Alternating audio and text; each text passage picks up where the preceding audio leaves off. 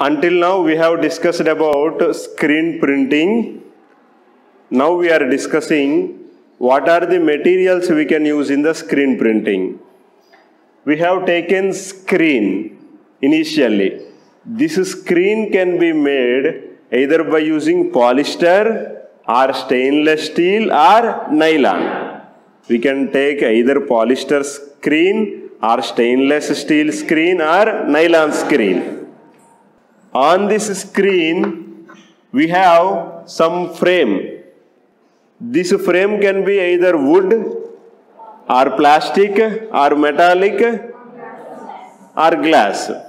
In majority cases, we take either wood or metal.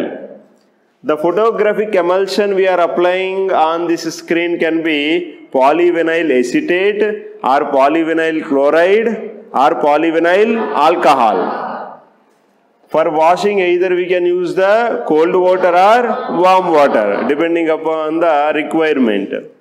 And for etching, for removing the unwanted copper, we can use ferric chloride and chromic acid, alkaline ammonium chloride. These are the different materials we used in the screen printing.